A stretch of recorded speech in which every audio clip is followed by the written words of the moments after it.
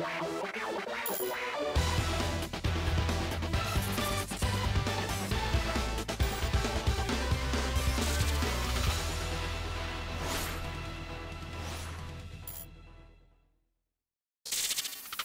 everyone, how are you doing? This is MD Tech here with another quick tutorial. In today's tutorial, I'm going to show you guys how to delete programs that will not delete or uninstall on your Windows 10 computer. So this could be a frustrating issue you guys are coming across, and in today's tutorial, I'm going to show you guys how to resolve it, hopefully without too much of a hassle. So we're going to jump right into it, and we're going to start by opening up a web browser here. The link should take you over to a website that says geekuninstaller.com. This should be a completely free application for the purpose of this tutorial. So I'm going to left click on the green download button, make sure it's not an advertisement as well, and I'm going to select the uninstaller free version.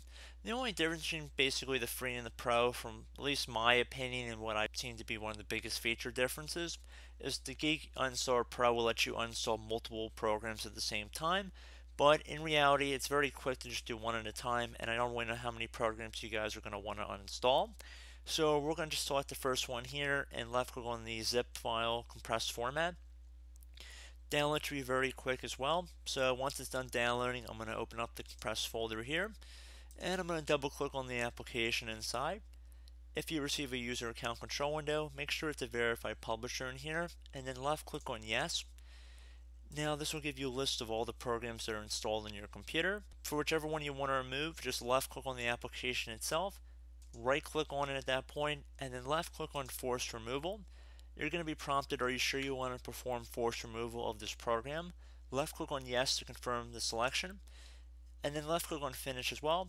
Should see all traces removed. You can close out of here, and then I would recommend restarting your computer just to make sure the change took effect, and that's about it.